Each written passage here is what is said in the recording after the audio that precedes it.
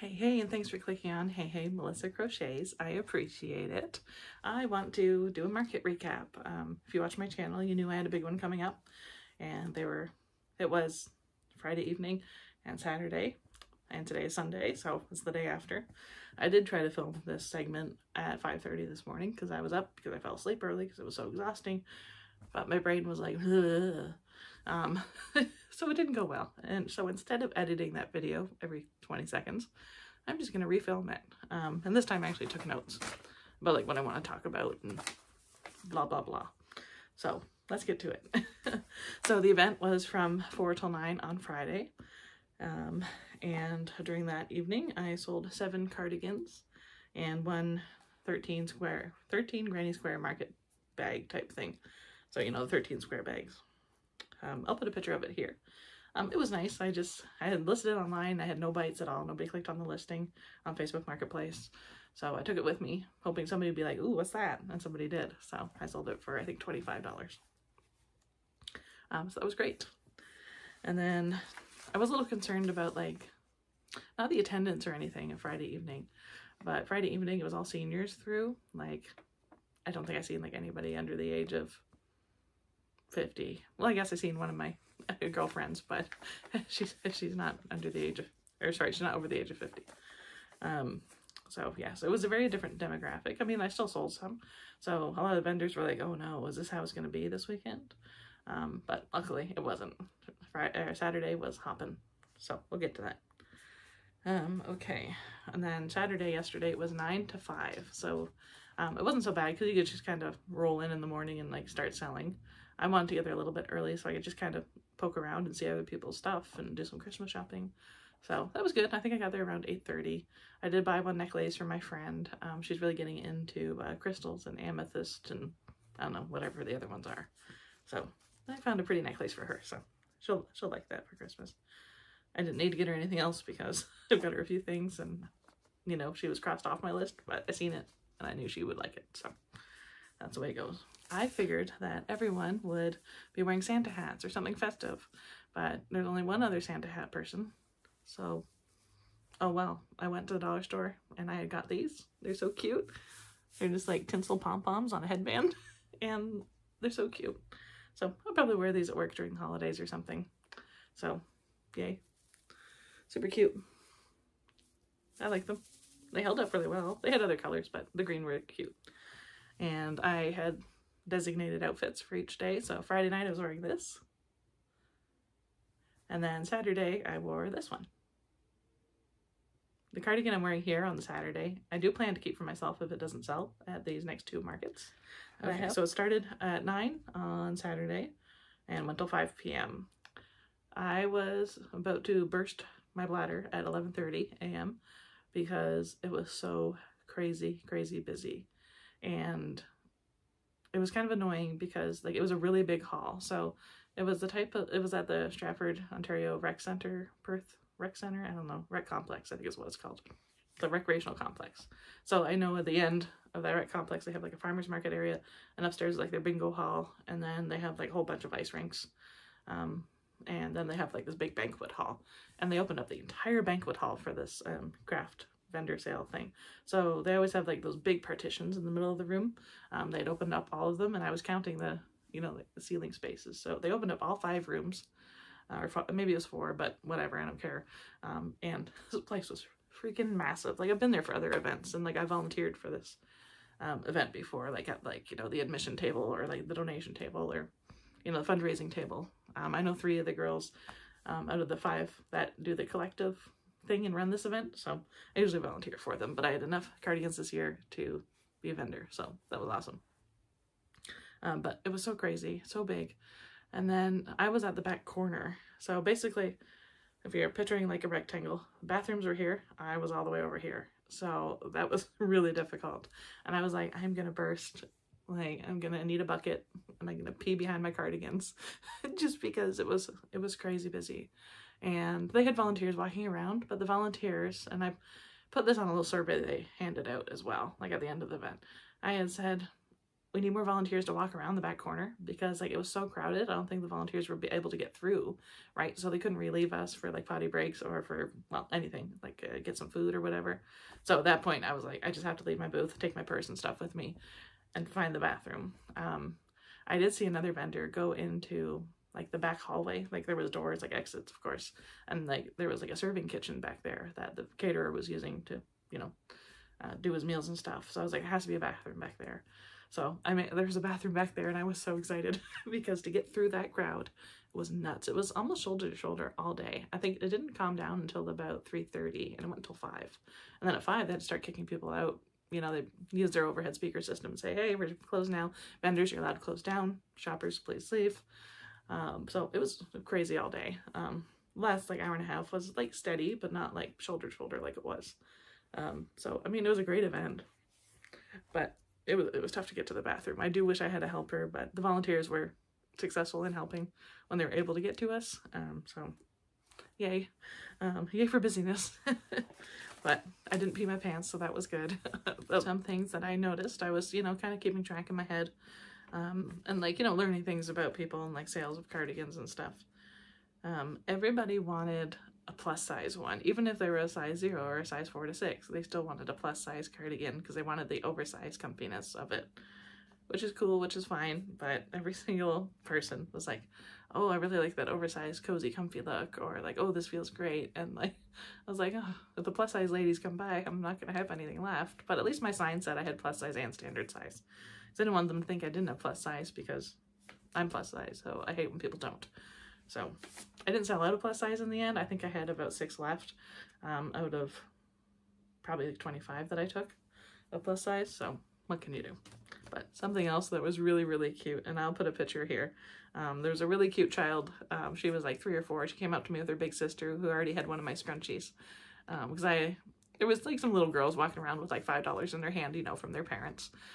So I was offering them free scrunchies, mystery scrunchies. I had paper bags and I put them in, and they walked past and I said, you want a free mystery scrunchie? And they're like, oh, we can pay for it. And I said, no, it's fine. I have lots, right? I said, you're more than welcome to have one. So they're so excited, and they took one. They, you know, they opened it and they got the same color, and they squealed.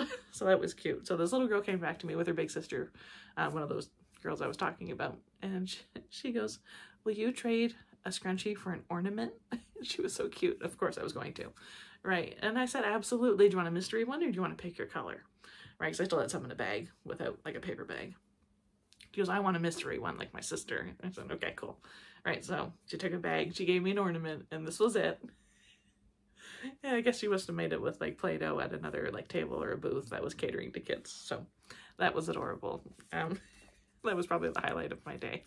That was great. Something that really, really, really helped my sales on Saturday morning, well, all of Saturday, I guess. I had another vendor. I walked past her booth as we were setting up. Well, you know, we already set up, but I walked past her booth, and a beanie, toque, hat, whatever you want to call it, caught my eye, and it had construction trucks and like dump trucks and diggers on it. And my one nephew is obsessed with diggers and dump trucks, and he's at that age. He's like 2.5. And he loves diggers, loves them. So I said, hey, do you have like a kid's hat in that size left? She goes, oh yeah, it's up there on the wall with the kids' hats, because she had like a pegboard type thing, and or grid wall, that's what they're called. And I said, okay, I'll definitely take that. So would you be interested in doing a trade? I see yours are 2 for $45, my cardigans, or not that price, but similar. And she goes, yeah, absolutely. And you can have like a headband for yourself, or a scrunchie or whatever. So we did a trade. I got a Disney hat for myself. For some reason I took it upstairs to the bedroom. I was tired last night, so I'm not going to go get it now. And then she chose one of my Christmas cardigans. I'll put the picture here. She put it on Instagram for me last night, so it was really cute. So she wore that all day for me, and people were like, oh my god, that cardigan is amazing. Where'd you get it? And she was like, down there, booth 28. Right? She's like, I must have sent 150 people to you. And I said, oh, I know. Thank you. They all told me. They kept coming over and saying, oh, we've seen that girl's cardigan. It's amazing. Blah, blah, blah. So that was really, really sweet of her. So I'm so appreciative of her. Her name is Carrie. I will tag her business down below if you want to go check it out. I think that would really help her out and like her algorithms and stuff. So leave her a comment somewhere on Instagram or Facebook if you don't mind. That'd be great. She was a sweet person. That was really nice of her to do. She didn't have to wear it all day. I mean, it probably got hot for her because it was a blanket yarn one, but she did it. So thank you, Carrie. I was worried going into Saturday because none of my Christmas cardigans had sold. Carrie was the first one to take one, like for that trade. And I was like, oh no, I made all these Christmas cardigans and none of them are selling because, you know, as a crocheter or a crafter, you know that's what happens. You make these themed things and then none of them sell. And like, I get it. I mean, I wouldn't buy a Christmas cardigan from somebody either because 1, I'm not a Christmas bee, and 2, you can't wear it all year. So I get it, but I was like, oh no, this sucks because I don't want to have it in my house all year. But most of them ended up going on Saturday. I think I might have 1 or 2 left, but I'm pretty sure most of them sold. And I think I had taken 3 kids Christmas and how many adult ones? I think I had taken 6 adult ones. So the kids ones went. So the rack that I had bought that you guys seen in the second video of this playlist, I guess, on YouTube, or like series. Yeah, I'm gonna put it on a playlist, like holiday prep, whatever. So remember I had bought it on Amazon because the other one I had was leaning so bad every time I used it, even though weight was distributed evenly and the floors were even. I had to replace it because I couldn't do it without having anxiety. And it was so heavy, that other one, it was like 80 pounds. And the one I got from Amazon was like, I weighed it and it was 12.7 pounds. So big difference. And it's so much easier to set up. My own is expandable and amazing. And if you watch that video, number 2 of this series, you've seen that I had all my cardigans on it in my office for 3 days to see how it would hold up. And it held up perfectly. And it held up perfectly this weekend too. I had more cardigans on it, of course, than I did in that testing video. Loading in was a bit of a pain because, as I said, I was at the very back corner. So picture the big rectangle again for me, like the venue. So I was in the back corner all the way over here, and the loading door, like a big garage door type thing, was all the way on this side. So I had to walk all the way through with all of my things to set up. And then I had seen my coworker's best friend was part of the event as well. She's another vendor. I'll tag her below. Her business is pretty cool. She does like vinyl stuff, but it's niche and unique. So I'll tag her below. All Wild Co. Or It's All Wild Co. Don't remember right now. Sorry, Jade. I had seen her and I said, hey, how you doing? And she had already had all her stuff loaded in. And then, like, I had just honestly, I said this honestly, I said, oh man, I need to invest in one of those wagons like yours. She goes, oh, I'm all loaded in. Do you want to use it? And I was like, would you mind? Because that would be so freaking helpful. Because, like, I have those big dollar store bags that you've seen in previous videos. Like, they're massive, like, just huge. And a lot of other vendors were using those too. Actually, you know what? I have one right here. They are quite huge, especially when expanded. Like, not expanded right now. So I just honestly said it earnestly. I was like, I need to invest in one of those wagons. And then she's like, oh, use mine, I'm done. And I was like, oh, thank you so much. So I was so thankful for her. She honestly made everything so much easier for me because I was dragging them across the floor. And like, it's not hard to do. They're not super heavy, but it's heavy enough when you have to do 8 trips back and forth. So I was so thankful for that. I was like, I love you so much. And then it was funny. She was like, oh, well, when we load up tomorrow, like, you're welcome to use it again. And I said, oh, thank you. I'm not going to need it though, because I'm going to sell everything this weekend. And she's like, I like your attitude, you know, you get it, girl. So I didn't need it in the end. I sold quite a bit, and so I didn't need it, but like, I could have used it to, you know, because so many trips back and forth. It would have saved me maybe 1 or 2 trips just to load things into that wagon, and then being able to like carry one on my other arm. It's fine. So we all made it out. It took me 45 minutes to pack up though, with my old sewing business. I was just saying to Steve a few minutes ago, my husband, I said, remember at my old sewing business, we used to just throw everything into 2 suitcases and then walk out because I get home and sort the inventory because things would sell like hotcakes when I had my sewing business. I used to make cloth diapers and little baby shoes and bandana bibs and you name it, Grow With Me pants. And like, there just wasn't enough time to write down all the sales, even when there was 2 of us selling. So I just did inventory when I got home. So my Square app actually worked perfectly. And I went in with this plan. If you watched the last video in the series, number 3, I said, I'm going to put everything in my app itemized. So the itemized thing really helped because when I was checking people out, basically I had memorized what I had called everything, and I just, you know, quickly searched it in the items, add it to charge or sale or whatever it was, and then charged them, and they're on their way. And then I could see what people had bought on my transaction record, because it came up with like, you know, holiday cardigan number 1 plus size, So that was really, really helpful. There was one point where I was checking out like 5 people in a row, so I just quickly took a photo of the bag just in case like I didn't get it right on the app. So that was helpful. I'm glad I did that because that was really a saving grace for me. Okay, so the last talking point I have on this sheet is everybody's curiosity questions, and like I was taking account of them in my head, and I wrote some down like on Friday evening and then during the day on Saturday. So the question I got the most was, wow, how long does it take you to make one of these cardigans? And somebody had asked me, my coworker had asked me that on Friday or Thursday. And I was like, okay, let me break it down here because I had a minute to think about it at work. And I had said that granny square cardigans take the longest. And then granny stripe cardigans, or granny stitch cardigans, sorry, take the second longest, and then hexagon cardigans take the shortest time, and then of course kids cardigans I can usually whip out like in an evening depending on the yarn. So I had that in my head at least already, so I was telling people that.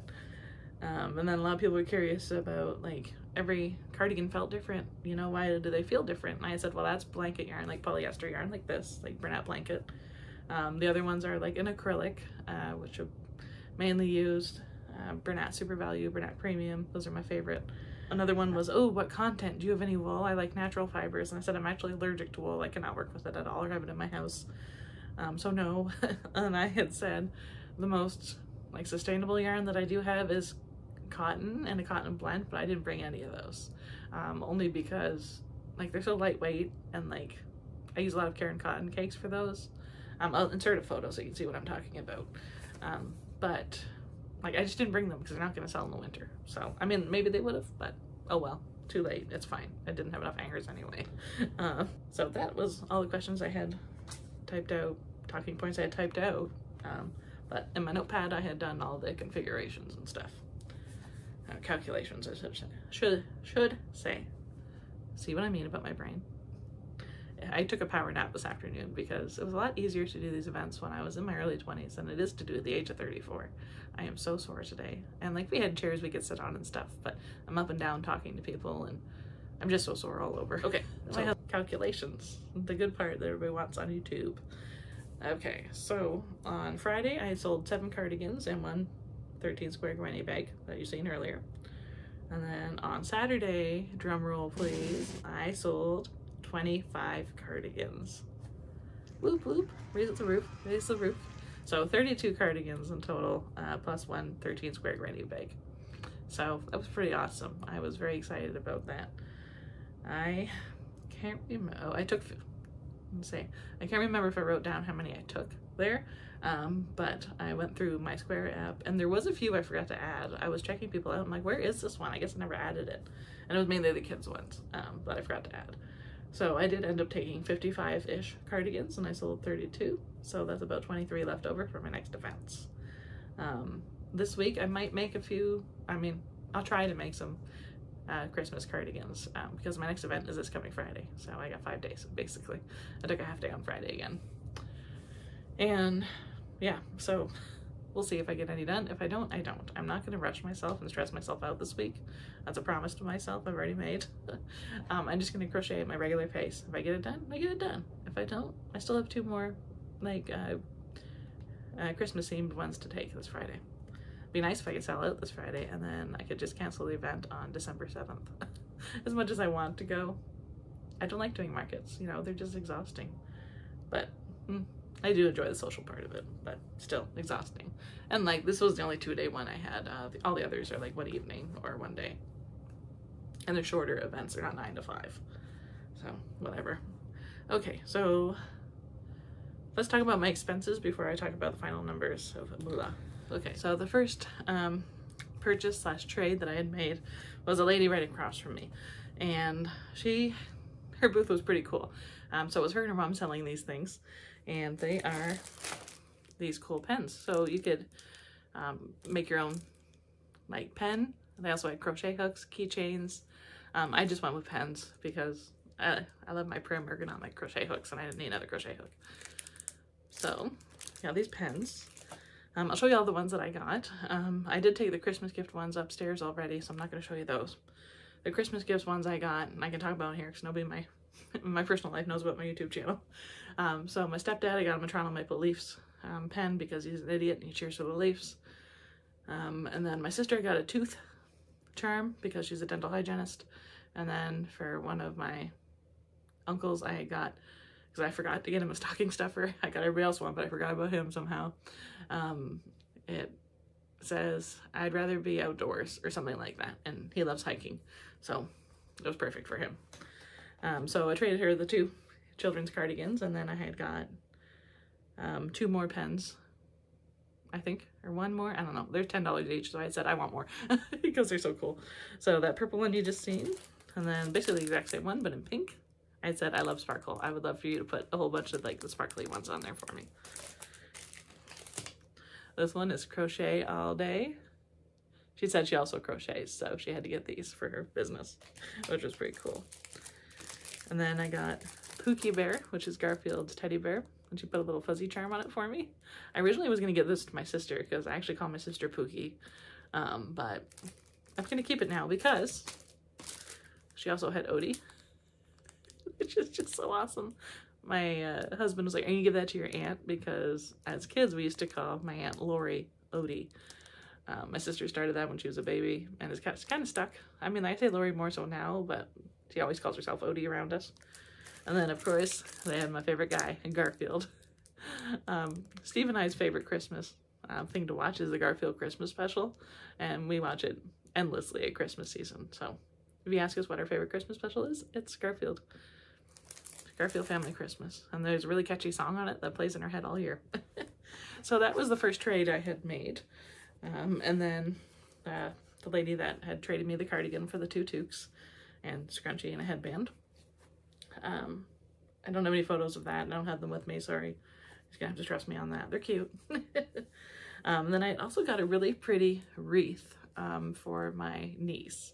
So it's like a white fuzzy wreath and like a little girl sitting in it, and then had like a little wooden sign that said believe. And then the little girl sitting in it looks so much like my niece to me, just because like she had like golden sparkly red hair, like little tinsel hair, and she just dressed so cute. And like this lady had also bought a cardigan from me. She was my next door booth neighbor. And so I always feel guilty not buying something back. But this one was staring at me all day, and I kept thinking of my niece when I seen it. So maybe your dad will help her hang it in her room, or I don't know where she'll put it. I don't know if they'll keep it, but it was cute and I had to have it for her. So I bought her that. It was $30. I don't need any more Christmas gifts for her, but I can't help it sometimes with the little kids. So, oh well, what can you do? I also bought a pack of shortbread cookies. I think it was 15 of them for $20. So that kind of sucked, but they were worth it. So it's fine. Food at the event.